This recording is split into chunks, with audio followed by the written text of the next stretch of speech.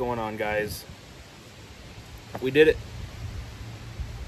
Because of your guys' support, the channel hit 1,000 subscribers. We're just a touch over. So that brings us to a couple different things. First of all, a thank you is owed to anyone that's subscribed to the channel. Couldn't happen without you guys, so thank you for that. The other thing that brings us to is the BTR cam giveaway. I have everyone's name kind of written down.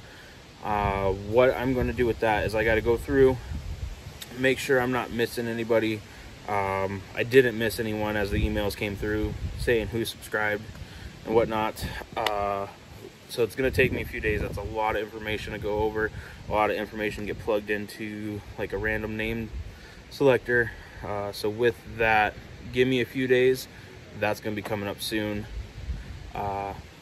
Yeah, the other thing I wanted to go over was we're getting to that time. The leaves are changing, winter's coming, Corvette's going to go into the shop for the winter.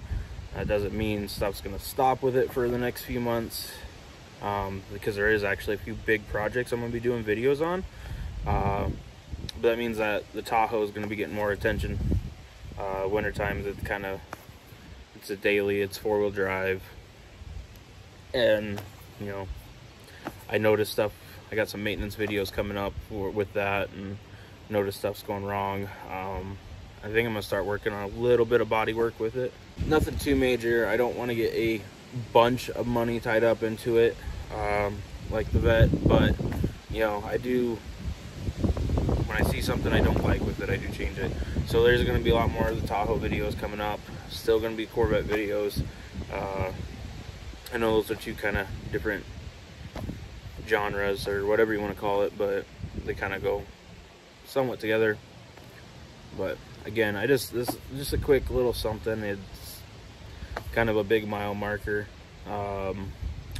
for me personally.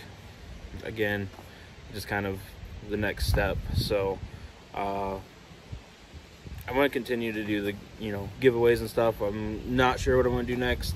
I'd like to do something a little bigger, but it has to make sense financially. I know that the BTR cam giveaway, it took a little longer than I was expecting, but I had a few guys that got like really upset and like mad. It wasn't like they were guaranteed to win. Like, I can't give 1,000 people a $400 cam. So